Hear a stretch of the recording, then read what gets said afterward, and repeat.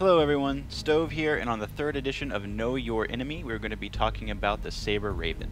We already went over the Sabre and the Sabre Comet on the second edition, so if you missed that, be sure to check that out. Now, the Sabre Raven was a promotional ship given out to people who bought an Intel 900p solid-state drive. When you redeem this code, the Raven is valued at $200 in the shop, 40 more than what the regular Sabre is valued at.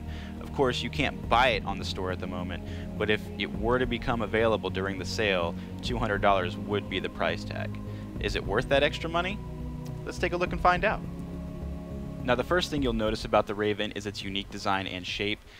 It is a fixed-wing aircraft, unlike the regular Sabre variants. How this will translate into the new flight model will remain to be seen. That said, it does have 8 thrusters, just like its regular Sabre variants, 4 on the top and 4 on the bottom. This makes this ship very, very agile. This, combined with its small flat profile, can make an extremely hard target to hit if flown correctly. The other two unique things about the Raven is that it is one of 3 ships that has the ability to EMP burst, the other 2 being the Hawk and the Avenger Warlock. And out of those 3, it's the only one that is also considered stealth. Now, I have a Warlock and I had a Hawk, and out of those 3, I do consider the Raven in the current state of the game to be the best of all 3 EMP ships, and I'll go over a little bit more about this when I talk about the modules and stats of the ship. Now, this ship has a couple of weak points, one being a major one that other light ships don't seem to have, so keep this in mind. The rear engine here is just one small engine. It can be shot out. If you collide with something, it can knock out, leaving a giant crater where the engine used to be in this section. And you still have the 8 thrusters to guide you, but flight is very tricky. You can still warp. In a fight, it is death, though, unless you can warp away really quick. The other weak points, of course, are the wings on the sides here. They will break off right about here. The positive to that is that they do seem to leave the guns intact when they do break off. I've never had a situation where the wing is broken off and a gun with it. So that's a positive there. So just like its regular Sabre. As for armament, this ship comes stock with 2 size 3-quarter laser cannons. Out of the 3 laser cannons, these do the most damage per hit, so you're getting the most damage possible for this class of weapon, which is great stock. The Raven comes with no missiles. Instead, it has 2 size 2 MXOX EMP devices. I'll go over the stats on these EMP devices and the other variants in a second. One thing to note is where the weapons are mounted on the Raven. Instead of the weapons being up front on the nose, they are on each wing. This can make it difficult to hit ships sometimes, as ships can pass between these weapons because they're so wide. It's something to get used to when only having 2 weapons. Most ships that have weapons like this have them on the nose and they're close together. This ship has a little bit wider weapons, so keep this in mind when you're first trying it out. The lack of weapons in general, and because they're so far apart, can cause some frustration when learning to fly this ship. It's kind of underwhelming, but combined with the EMP, it turns out this ship can be good if you know how to fly it correctly and engage correctly with it. So we'll go over more on that a little bit later when I show you some videos of and some footage of it in action. Okay? Also, a side note here, just before we get into the stats and modules, if you want to buy one of these, the codes as of January 18th still worked. There has been a patch since then, but the website page is still there as of making this video. Someone on the forums also said Intel purchased a set amount of these codes, so they will always be redeemable. So while it was supposed to expire December 31st, that doesn't seem to be the case. That said, if you buy one of these on the gray market, make sure to be promised a refund if it doesn't work. Most will. You can get these at about $100 right now, which is half price of what the store value is. It's a great pickup. I do see these ships being valuable later on when the time to kill is increased. So that said, take what you want for it. You can get one of these if you want, possibly still. Just be wary on that, and make sure to get everything in writing. Alright, here we are looking at the EMP stats for the different ships. As you can see here, the Cyclone also gets one. I have not tried this, and I don't know if it's even in the game. If you have, let me know how it works. The most notable thing here is that the Warlock has the most shield EMP damage at 3,800. The Sabre Raven comes in second with 3,600 because it has 2 of them, remember that, and the Hawk only has 1 at 1,800. Now, when it comes to shield damage, this is actually pretty weak.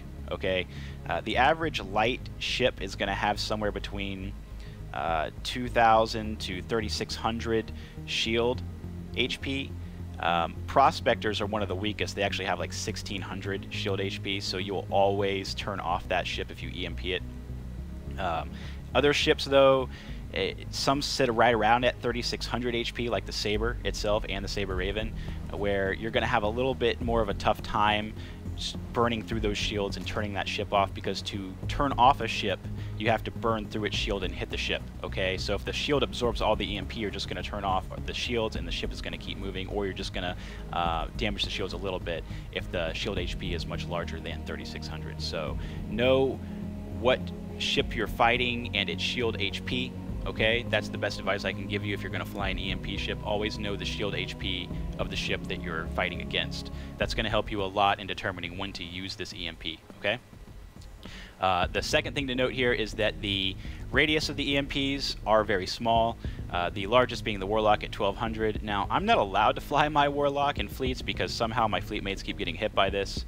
The Sabre Raven I like a little bit more, actually, because it's less and my fleet mates don't seem to get hit by it, so it has that going for it over the Warlock.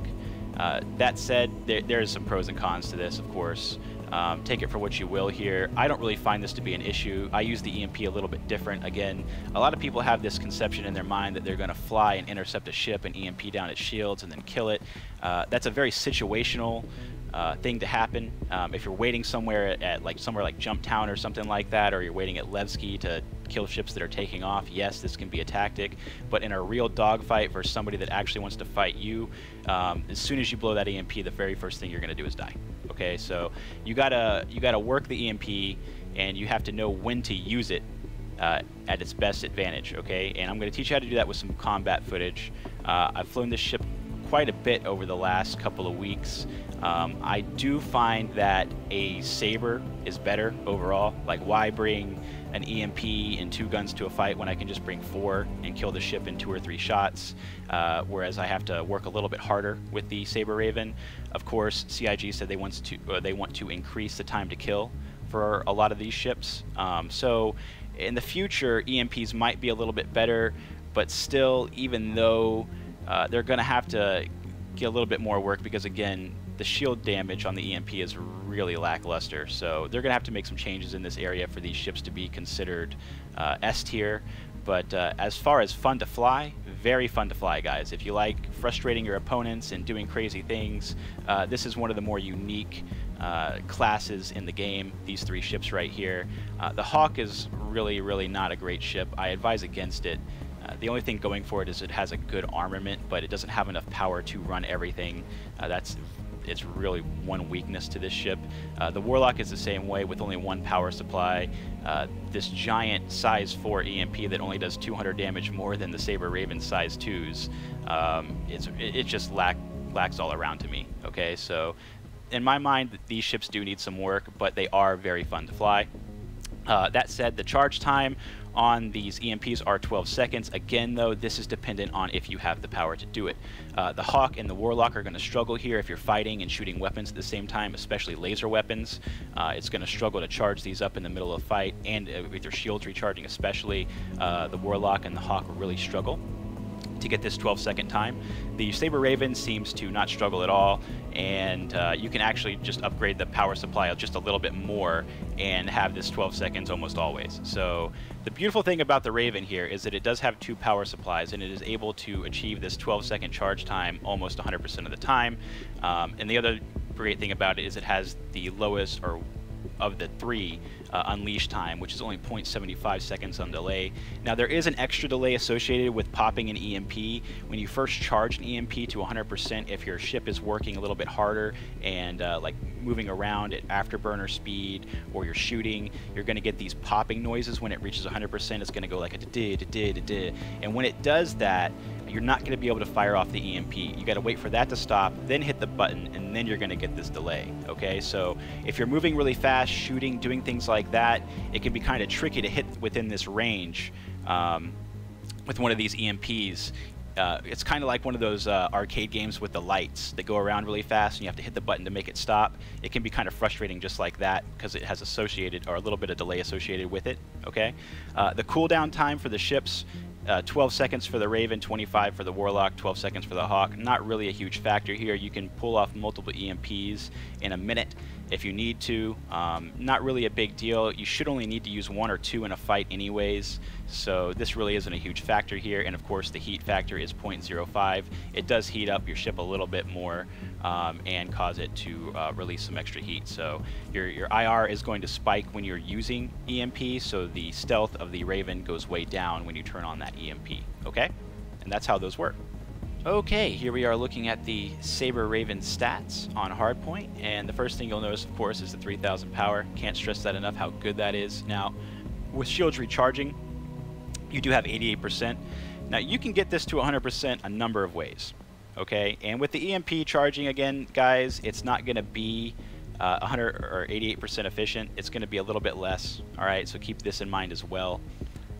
With that EMP, it's not shown here for some reason on hardpoint, but it takes about 20% other power, so it's about 68% efficiency, and we can get that up a lot just by changing the power. If you go maximum power, it's at 100% all day, and you're not going to have to worry about EMPs.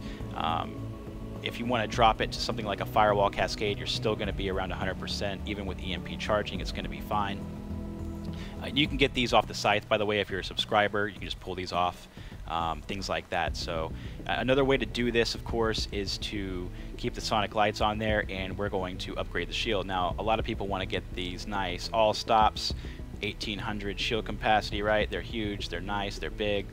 We don't really want those. The best shields I've actually found to go on the Sabre Raven and EMP ships themselves are these, the racing variants, because they draw a lot less power, almost half less power than a normal shield would draw when they're trying to regenerate. Okay, now this is shield recharging, of course, and you can change this number by hitting standby and looking at it there.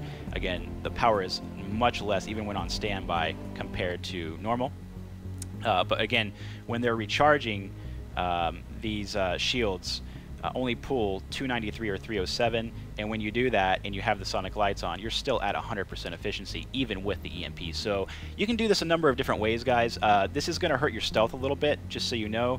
Now, EMP is going to hurt your stealth a bit too, so as soon as you hit that EMP and you start charging it up, your stealth goes out the window. But again, your target should see you at that point anyways. You can sneak up on people with stealth with this ship, guys, so take your choices on shields wisely, I would say. If you're going to use stealth more, go ahead and stick with the shimmers. If you're not, go ahead and put on a target if you're really craving that extra power and you don't have access to bigger power supplies, if you have to buy them or something like that. Go ahead and do this. Combined together, it's actually just a huge boost. If you do something like this, you're not going to have to worry about power at all. When it comes to coolers, coolers do have different stats, guys. They're right here, just so you know, and I will link this in the video description for you guys. When it comes to bracers and things like that, as you can see here, the temp max is 198. But there is another stat that you'll want to take into consideration here, and that is the IR ratio for your shields and their recharging.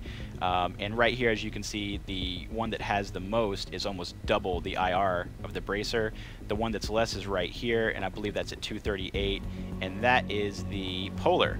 Okay, so I would consider, if you want to say stealth, to upgrade to the polar. If not, go for the Indo. It doesn't matter. On the test server, I was actually using Arctic Storms, and these actually helped quite a bit more than the regular bracers, and they're only just a little bit better. Okay, so keep that in mind. You can upgrade these coolers, and they do have different stats. All right, so these go a long way. On hardpoint, it won't show up. Hardpoint, it says they're all the same, so you're not going to have any difference here. Okay, unfortunately. It's not going to change the efficiency. It's not going to change any stats. Hopefully they'll fix that. The other thing to note here is, of course, the Coral laser cannons. Now these are the most at 599 energy damage per shot. You get 2 shots for a burst, maximum burst damage there of around 1199. It's not that great. It's not that bad. It's okay. Compared to Omni Skies and everything like that, it's fine. I've tried Omni Skies on these, and I've tried the M5As. I do prefer the M5As over all 3. My ideal setup is this loadout right here, guys. Just so you know, on the test server, I ran this setup quite a bit, and I had no problems running my ship. Now, I didn't have the cooler on here. Again, I had the Arctic from the Wildfire, but the polar would have probably done a lot better too. But again, when I had just these three things on here, I could do everything. I could, you know, regen my shields, I could shoot at the same time, I could pop EMP, and I never had any worries about power, okay? So this is the ideal setup for this ship, in my opinion. When you're talking about HP and shield hit points, again, this ship has one of the top. If you switch to from the shimmers, you're going to have 54 shield HP. If you have the shimmers on there, again, you're going to have 3600. As for HP itself, second best in class next to the Sabre itself, which is as 10,060, I believe. This has 9,780, not that much less. Still really, really good. Again, light ships usually have around 6,000 or less. Really 4,000 or less when you take into consideration the most of them. All right, so that's really good. When it comes to speed, again, you're almost exact stats of the regular Sabre at 275, normal speed at 1235, afterburner. These are great. This is really one of the best in classes you can get. Again, the scythe is a little bit faster here at 285, but this right here is your strafe speed. And I have found that for some reason, I don't know if it's due to mass or size or whatever, that this ship is a little bit more agile and nimble than its cousin Sabre, Comet, and the regular Sabre, okay? And those are basically the same ship. I'm just telling you the names for, I guess, note or whatever. But this ship does seem to have a little bit of more maneuverability than the other Sabres, all right? So the stats appear to be the same. They have the same amount of thrusters, same engines, things like that, but these appear, or the Sabre Raven appears to have a little bit better agility over the other Sabre. So keep that in mind too. It's just the way I feel about it, the way I fly it. I feel like I can get away with things where the Sabre can't, especially in big turn fights against Scythe and things like that. I feel like I'm almost equal to a Scythe in a turn fight, whereas a Sabre, I know I'm just a little bit at a disadvantage compared to a Scythe in a turn fight, all right, if it's a good pilot. Whereas this ship, I feel like it's on even ground for some reason, and I can't explain it. I don't know why that is, but I feel like this ship is very, very, very agile compared to the regular Sabre. So keep that in mind, and that covers the stats for this ship.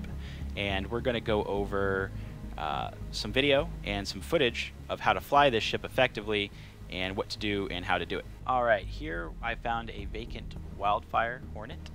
Now, a Wildfire Hornet has around 8,000 armor HP and 3,000 shield HP, so with our 3,600 damage of EMP, we're going to eat right through those shields. Just so you guys know, with only 600 extra damage leaking through, you're going to be able to turn your ship back on almost right away. It's only going to stun the ship and keep it offline for a couple of seconds. It seems to be based on how much damage actually bleeds through. Okay, so on a ship like a Prospector that only has 1,600 shield HP with 3,600 damage worth of EMP, you're going to have 1,600 extra damage bleed through to the ship components, and that's going to turn the ship off for longer. All right, so keep this in mind when you're EMPing. Some ships, if it's a smart pilot, can just turn on the ship right again and start flying it. Okay. As you can see here, it is going to take 6 shots to kill this armored target with EMP and shields down, which is quite a bit. So make sure you use these EMPs wisely, is the message here. Okay, in this video we're going to get into a fight with a freelancer, and this is a special video because I wanted to showcase what happens when you're not aiming for specific components or a specific part of the ship. You can actually increase your time to kill exponentially here, which I am going to do to myself. In no way, shape, or form should this ship take this long to kill, but I'm going to make it really difficult for myself by kind of outmaneuvering myself in the fight. And this is what I mean by that when I explain it on the forums a lot to people, that they're outmaneuvering themselves in dogfights. This is kind of an example of that. All right, you'll see me shooting at the reticle here, but I am hitting at different parts of the ships. I'm hitting different shield panels each time. So these shots are being absorbed by 4 different shield panels, and there's also one on top and bottom if you guys didn't know this. So these shots are being absorbed pretty well by the shield, and then now I'm finally getting through, and I'm whittling it down a little bit to get through the shields before I pop the EMP, and you're going to see me do it there, and that's going to turn the ship off. Now, unfortunately for you as an EMP pilot, when this happens, pilots tend to go into this dead spin, and their ship loses control and it keeps flying in these weird patterns, which if you're spinning around it can make it really difficult to hit, as you can see there. Flying around in a circle while this is happening can increase your time to kill a lot. So make sure you're aiming correctly and make your shots count, okay? Alright, on the other side of things, this is going to show you a fast time to kill, and this is going to be an ambush attack, kind of the way that people think they should play EMP ships, which, if you do it like this is fine. Now, I'm going to sneak up on this guy. I warped in, and EMP is already charged. The display is bugged when you warp with EMP. You can do that, by the way, if you didn't know. It does stay on. So as you can see, I'm sneaking up behind this guy. He's shooting at ships in Port Olisar, and I'm going to unleash the EMP right when I get up right behind him, and I just want to whittle down that back panel, right? So now I'm going to whittle down the back shield. It's gone, and now I'm going to shoot the back armor of the ship, and I'm going to keep focusing on that panel. He's going to fly away. I'm not going to shoot at the reticle. I'm going to shoot at the back of the ship, so my shots continue to land on that panel, and it's going to go down very, very quickly. And just to expand on this, I'm going to show you a clip of me killing a Hammerhead solo in a Sabre Raven. Now this guy was shooting some kind of weapon very fast out. I think it was just one pilot and he got into the turret. This caused his shields to drop, as you can see over and over again. His shields are trying to regen here, but again, I'm shooting at the back panel. I'm not going to let those shields regen on the back panel because I'm constantly just shooting at it, whittling it down, causing a lot of damage up front. As long as you see the red happening to a ship like this, you're killing it. And as you can see through his target, he's getting redder and redder, and he is about to pop here in a couple other shots. But as long as you can keep those shields down, you can kill any ship, guys. It's just the shields that are the problem.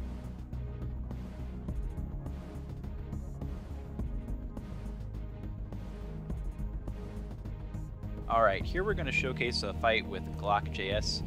He's in a 325A, I'm in my Sabre Raven. This guy I do run into a lot on the US servers. This is actually on the test server right before the patch, because I wanted to test some weapons and some coolers and things like that. But we're going to have a nice fight here, and this fight actually showcases some really cool things.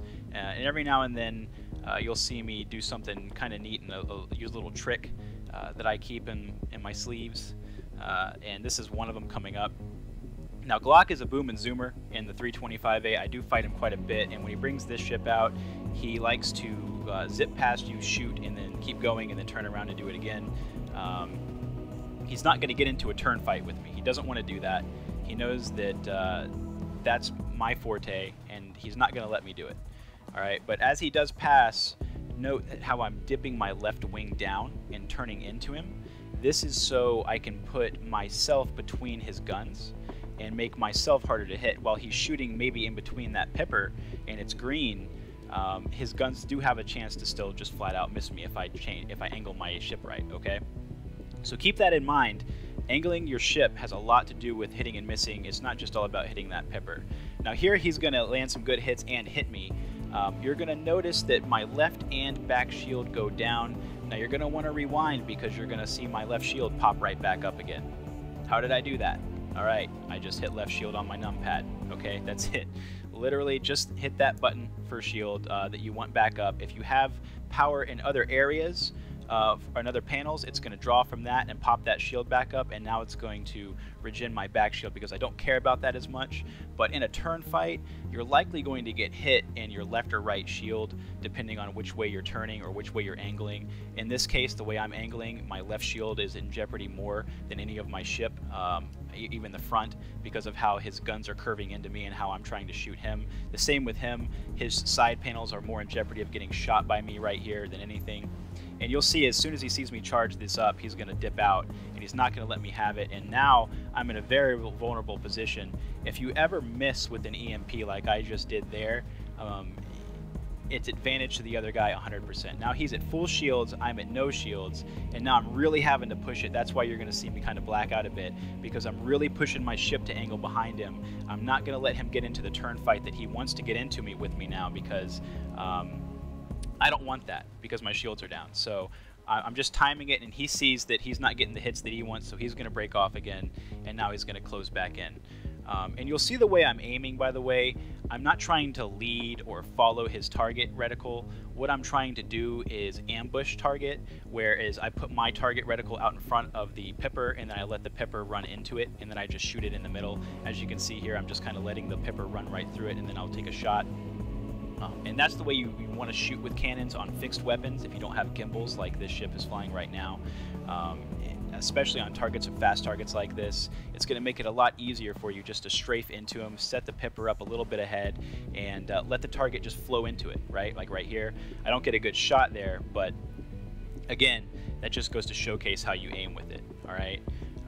Again, he is doing these boom and zoom tactics, and it's making it very difficult for me to hit him.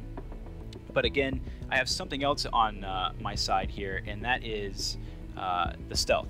Okay, I do fly in suppress IR, and you'll notice a lot of times when he's passing, he's not taking any shots. All right, if you watch my Sabre video, you'll know that this is caused by suppress IR. The way it works is you'll see right now I have a broken triangle and the pipper on his target. What he's seeing when he breaks away past 3,000 meters is just the solid triangle, and he's trying to slam down the target button to target me. He's not going to be able to get the broken triangle and the pipper until about 1,800 to 2,000 meters, okay? So he's having to pass very close to me, retarget me, and shoot at the same time, and that makes it very difficult to pull off his boom and zoom tactics. So that's why a lot of times when he's passing me, he's not shooting.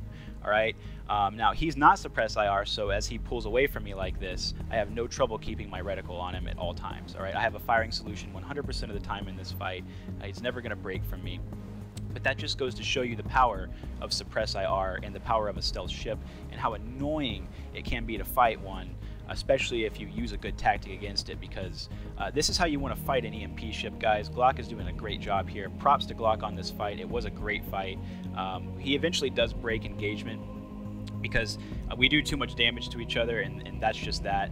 And so, but overall, it was a great fight and a great showcase of some of the things that you can do in a ship like this, and some of the little tricks you can do in all ships, right? So moving along, we'll get into our next fight.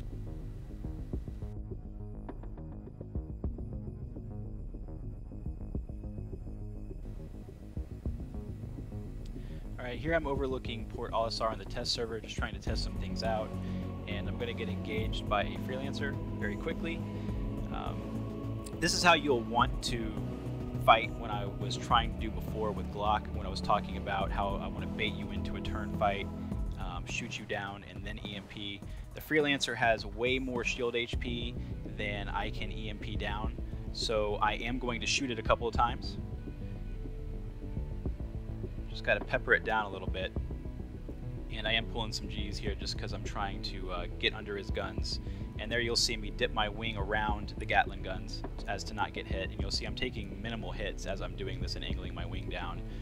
But again, I'm starting to charge my EMP.